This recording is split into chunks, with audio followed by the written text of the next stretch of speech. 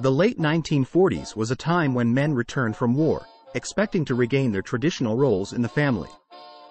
This era saw the first signs of discontent as women who had contributed to the war effort or entered the workforce began seeking more power.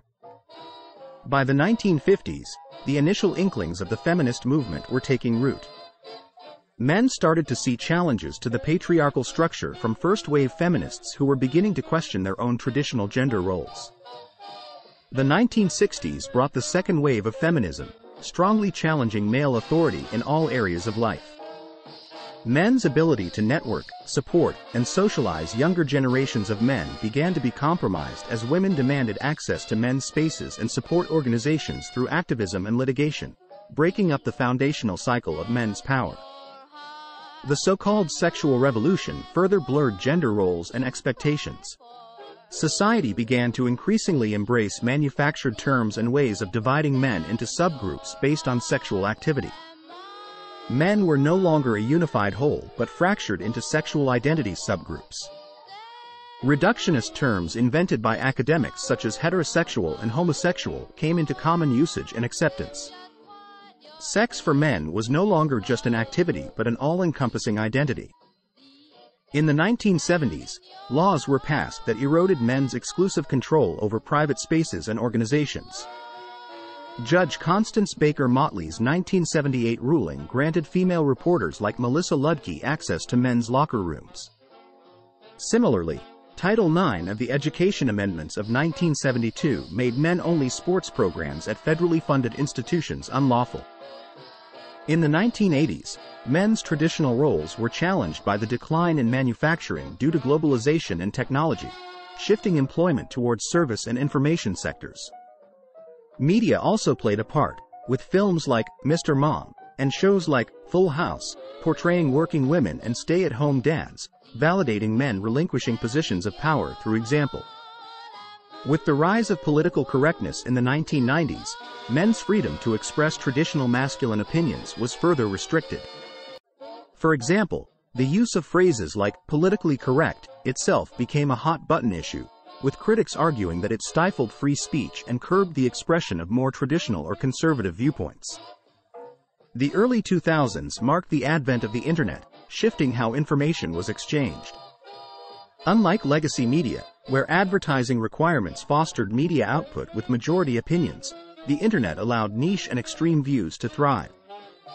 New media's amplification and normalization of gender and sexual identity movements from the 1960s further eroded men's collective identity. The Me Too movement of the 2010s further polarized gender relations, exemplified by high-profile cases such as that of Hollywood producer Harvey Weinstein.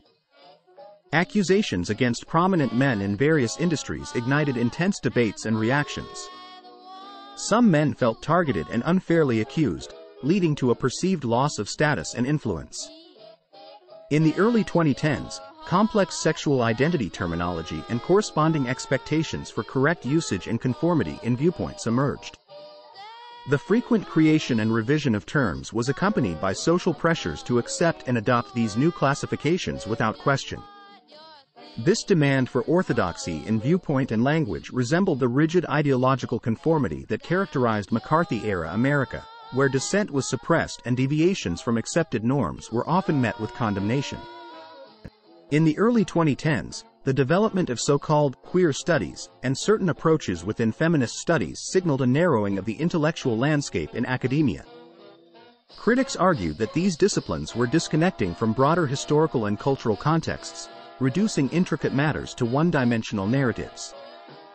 This simplification and narrow focus contributed to a cultural environment that often overlooked or misunderstood the complexities of traditional male roles and perspectives.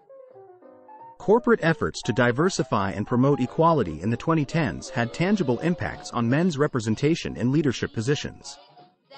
For instance, companies like Google and Intel launched initiatives to increase the hiring of women in technical roles, often with targeted goals and specific programs.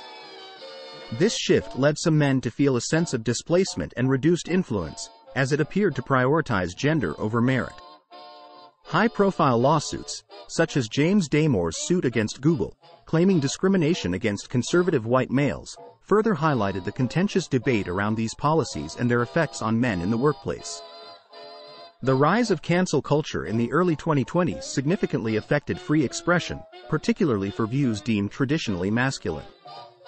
An example of this is the controversy surrounding author J.K. Rowling's comments on gender and sex. Rowling, known for her Harry Potter series, faced backlash when she expressed concerns about the erasure of biological sex and the implications for women's rights. Her remarks were met with a widespread call for her to be cancelled. Government policy further impacted men's perceived status and roles, prompting a sense of displacement and frustration. In the mid-2020s, the military became a focal point of this shift as armed forces were compelled to increase the representation of women in combat roles and leadership positions. Men within the military expressed concerns about the potential dilution of physical standards and the shifting dynamics in traditionally male-dominated environments. The foundations of men's power have been shaken by economic shifts, second-wave feminism, activist litigation, and sexual identity politics. However, the social and economic transformations of our time also present opportunities for men.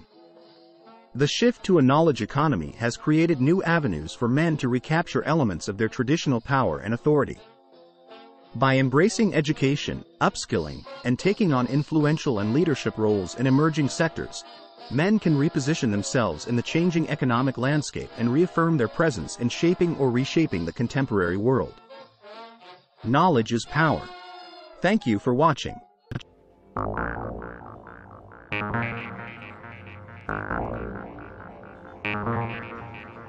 Yeah.